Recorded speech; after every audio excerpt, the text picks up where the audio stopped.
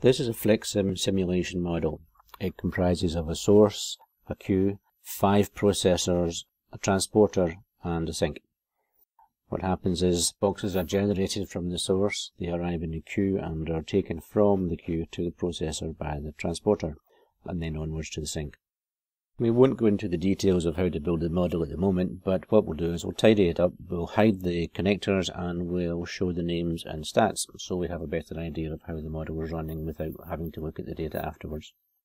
So when we run the model we can see that the transporter picks up the boxes from the queue and heads over to any one of the 5 processors depending on what the object item code is.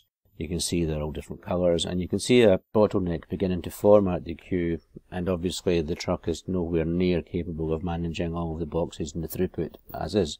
So what we're going to do now is we're going to run an experiment to have a look at running 7 different scenarios, simply adding 1 truck to each of the scenarios. So we start with 1 truck and we work the way through to do some tests for 7 trucks.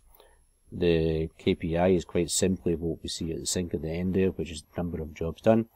We run 3,600 seconds and 15 replications. When we run the experiment, you can see that there are a whole pile of boxes kicking off, green boxes. These are the actual individual experiment runs.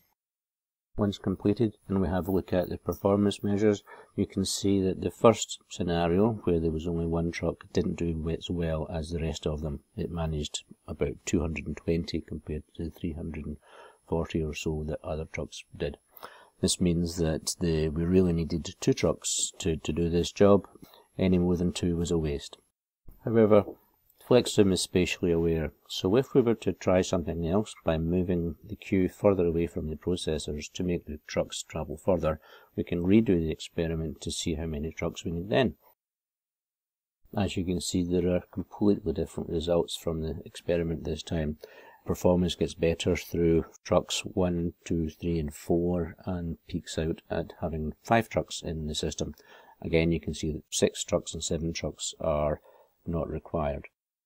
As well as seeing the box plots and the statistical reporting, it also has things like data summary, where you can get a view of more detailed information, and also raw data, so each experiment can be reported on individually. These experiments were used to show how location can affect the timings of a model.